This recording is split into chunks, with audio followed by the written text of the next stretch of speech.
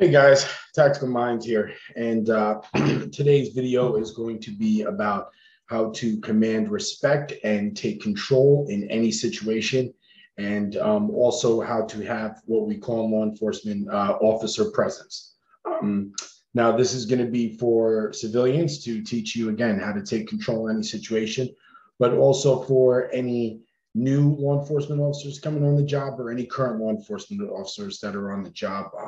Again, teaching them how to have better overall officer presence, not to call any officers out, but officer presence on the job is your first line of defense. And my guys that have been in law enforcement for a long time, a lot of you good officers out there, you guys know exactly what I mean. You would be surprised as to how many less people want to test you in a confrontation or on the street simply when your level of presence commands that respect without having to escalate it to another level.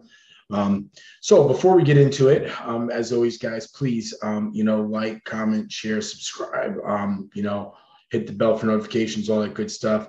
At the very least, if you like what you see, please like the video. It does help the algorithm for YouTube out, and it helps to boost the videos up so that people will actually, see them coming up in their feed, especially people who aren't subscribed. And also, guys, please remember, go follow my Facebook page, Tactical Minds.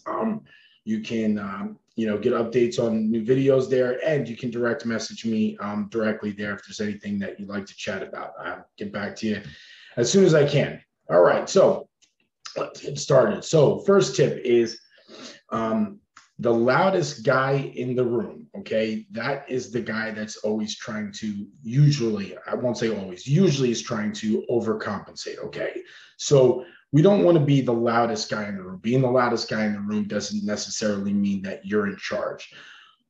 When you're the calm guy and you're remaining calm in a stressful and tense situation and not just screaming and yelling, that commands a lot more presence and a lot more respect than the guy who's, again, just screaming and yelling wildly. A lot of times when you're screaming and yelling like that, it kind of shows that you're maybe trying to cover something up. Maybe you're trying to cover up fear or something like that.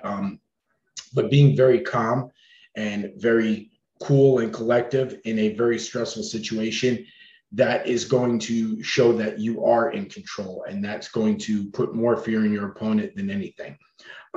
Second thing is going to be when you're in any conversation, especially if it's in a confrontation situation, maintaining that good eye visual. Okay. You want to make sure that you're maintaining that eye contact with them, looking them directly in the eye. Now, if it's a confrontational level, again, you want to look them directly in the eye. You don't want to put anger in your eyes and try and, scare them or anything like that, but you're trying to maintain that good eye contact. And on that level, another thing is, again, don't be looking down, don't be looking left, don't be looking right, be looking directly at the person. A lot of times when somebody looks down in a conversation, especially if it's a confrontational situation, it shows that you may be embarrassed or it shows a sign of weakness. True respect and confidence comes from within. It's not what you're, portraying out, puffing up your chest and all this good stuff. Next thing is for law enforcement officers, being squared away in your uniform, right? Having your uniform, fit you perfectly, not sloppy, all hanging out, everything like that, boots looking squared away, pants looking squared away, creases, all that good stuff. For people that aren't law enforcement, again, having a, good appearance, wearing clothing that fits you, that's not baggy and hanging off you and stuff like that. Okay. Don't have your jeans hitting down to the floor, looking like you're playing the part, right? Because again, that shows somebody that this person is squared away and takes care of their appearance, therefore is not just, sloppy and somebody to mess with. Okay. A lot of times, to be honest, when you're dressed sloppy like that, you just look like a joke. Next thing is going to be having good posture, right? Having us straight up, our shoulders back, our chest out, right? I'm not saying puff your chest up, but I'm saying, have that good posture, that good appearance. When we're slacked over and we're slouched like this, you just look like a bag of shit. And quite honestly, people aren't going to take you as seriously. People aren't going to respect you. You're not commanding the respect. The next thing is going to be, be confident in a situation, but, be careful not to be over cocky. A lot of times over cockiness could be, again, a sign that you're trying to sell somebody that you're something that you're really not. And like I said before, confidence comes from within. When you're truly confident, believe me, the person that you're dealing with is going to know. Now, going on that, level we said before, as far as if a thing is going to get confrontational, again, being confident a lot of times is not going to escalate that situation and is going to take that confrontation down. Most of the times, 9 out of 10 times, a guy in a fight who's screaming and yelling about what he's going to do and I'm going to beat your ass and all this stuff, 9 out of 10 times is not willing to do it. Okay. When you're sitting there and you're being confident and you're maintaining control and composure and you're not yelling and screaming with them, I promise you, it puts a lot more fear in them. Okay. But should the confrontation get to a point where it's going to escalate to, a physical altercation, you should know how to defend yourself and be prepared for that. Like Mike Tyson said, right? Everybody's got a plan until they get punched in the mouth. All right. So another thing is not over apologizing. Okay. Don't constantly be apologizing for things. Now, there's nothing wrong with, owning up to something you did. If you did make a mistake or you said something wrong, there's nothing wrong with taking a step back to apologize, but you don't want to constantly over apologize. Again, especially in that confrontational situation, stop saying things like, I'm sorry, sir, I'm sorry, ma'am. Stop doing stuff like that. If the person is being very confrontational and you want to de-escalate the situation and bring it down, don't be constantly apologizing and stuff like that. That's not going to de-escalate and bring it down. All that's doing is showing a sign of weakness and giving in. Now, what you could do to de-escalate the situation is you could sympathize with the fact that that person is frustrated or upset at that time, okay? But not sitting there constantly saying you're sorry. You're not sorry. If you didn't do anything wrong, there's nothing to be sorry for. And if you're a law enforcement officer and you're doing your job, you don't need to apologize for doing your job, okay? Next thing is going to be when, you're having a discussion with someone and they're kind of coming at you real quick, right?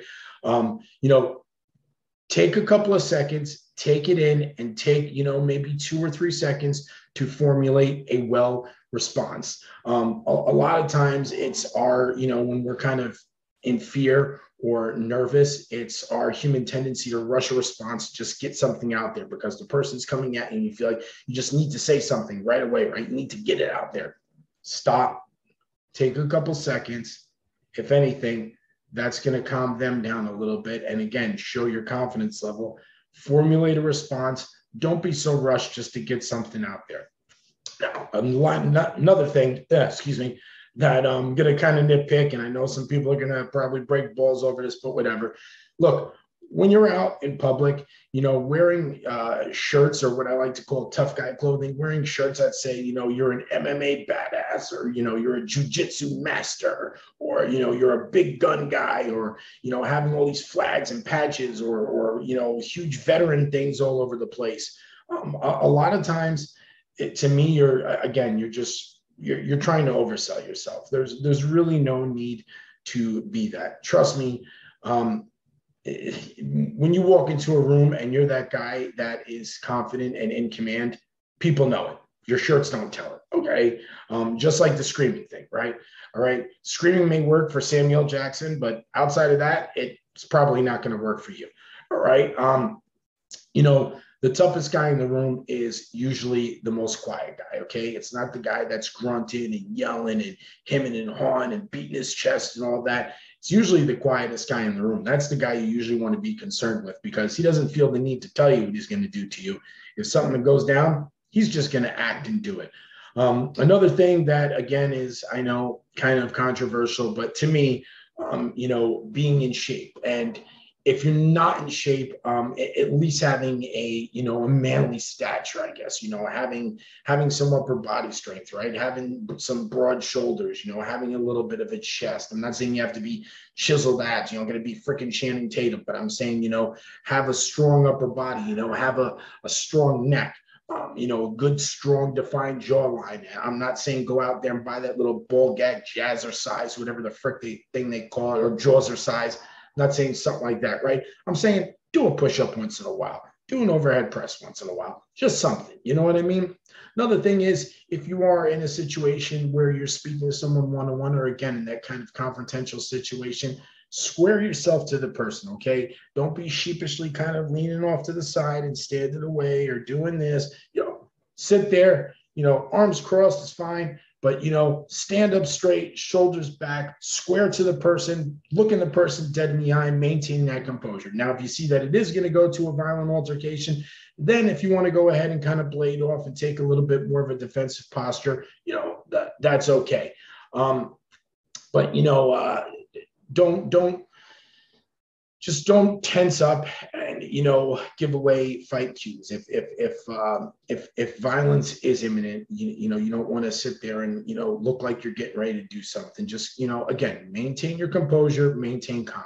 Now, a huge thing we preach in law enforcement, but I think this goes for a civilian too, and especially if you're in a situation where it's confrontational. I know I keep saying that word a lot, but in law enforcement we have a thing called ATM, right? Ask, tell, make. Now, in law enforcement, I'm going to tell you that's the first sign of weakness if you're not following that, okay? I've seen it happen to countless law enforcement officers. You ask the person to do what you want them to do. If they don't comply, you tell them to do what you want them to do. If they don't comply, you make them. There's no ifs, ands, or buts. Don't be taking second guesses to think about it, giving second chances. You ask, you tell, you make. And the same thing goes for any of you civilians out there. If you're in a violent altercation, okay, you're going to ask the person to, hey, please step away from me. Okay, please just step away, all right? They don't want to step away. Look, I'm telling you, take your step back, okay? Step away from me. You're in my personal zone. Stop it. And if they don't want to do that, go ahead and make them. Make them step back away from you. Show them that you mean business. Don't be messing around, okay? Pussyfooting around doesn't work for anybody. All right. I'm just going to kind of finish up with a little story about a good friend of mine, okay?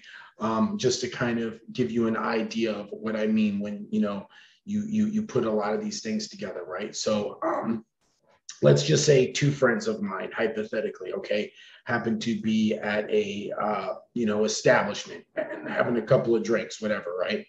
And, guys are getting rowdy, testosterone's flying, this, that, and the other thing, right? Well, next thing you know, one friend, hauls off and gets punched in the face by one guy. Other guy goes to stop the other guy and, vice versa. Next thing you know, there's 3 or 4 guys on top of, 2 guys, right? Now, my one friend, he gets up. And at the same time, the 3 or 4 guys on the other side get up. And with not a word said from my buddy, okay? All 4 guys are staring and looking at this guy, and they're sitting there and they're proud and they're strong and they're ready to go, right? They're all ready to throw down, right? And they're 4-on-1, right? You would think that's easy odds, right? Take that any day. This friend gets up, looks them dead in the eye, doesn't say a word. Does not say a word, just looks them dead in the eye for about 5 to 6 seconds, probably felt like a minute to them, stared them in the eye, didn't break eye contact, didn't say a word, and I shit you not, all 4 guys backed down and apologized and said that was it. They didn't want anything else for the rest of the evening. That guy was not a bodybuilder or anything like that. He was not even the biggest guy in the room, but because of the way he composed himself, because of that stare, because of the way he is, because of the confidence he knew he had and he wasn't going to back down, he didn't have to scream. He didn't have to yell. He didn't have to say anything to these guys. These guys took one look at him and knew, you know what? The 4 of us are not going to sit there and try to mess around with this guy. Anyway, that's just a little story to wrap it up. I hope you guys really enjoy the video. Again, please like it if you do. It takes a second to smash that like button. And again, please follow us over on the Facebook page. It helps a lot. And thanks for watching as always, guys. Stay safe, stay tactical, stay dangerous, stay confident and in control. All right. Have a great day, guys.